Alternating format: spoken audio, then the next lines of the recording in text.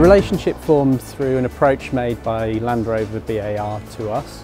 They were looking to engage with motorsport companies, particularly in the UK, to understand what innovative technologies we could use. First and foremost, we're here to win the Cup. So Britain lost the first America's Cup. We've never won it since, despite several attempts.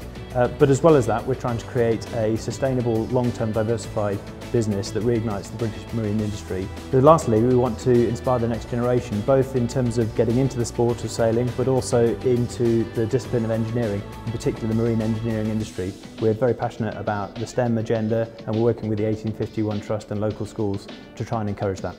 The initial challenge was to produce a control system for the foils that enable the boat to fly out of the water.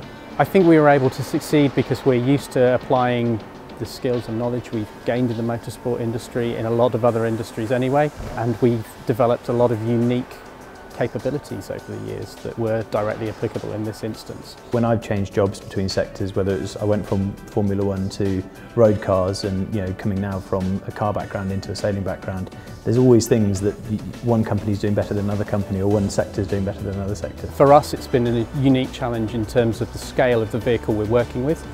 10 times bigger than the vehicles we're used to working on, but the technology and the engineering still applies in the same way.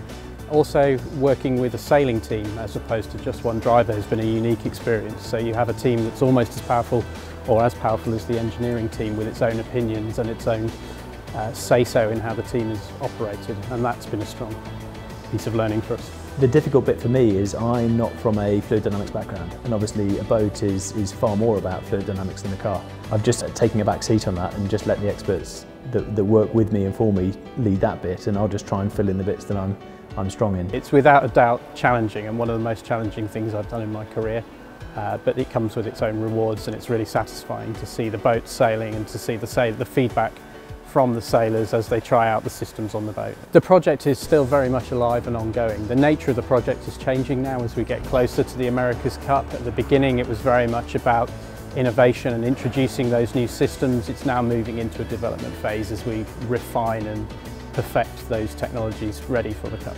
I think horizontal innovation is a fantastic opportunity for companies to work together and to find new ways to innovate. And just because ideas exist in one sphere, applying them to a new sphere is still an innovation in my mind. And given that the know-how, the technology already exists, it should be a low-cost way in order to achieve that innovation. I think the IET's Horizontal Innovation Initiative is a fantastic idea. It's exactly what we're trying to do, bridging the gap between sailing and the motorsport world, and there's bound to be other areas where it can work as well.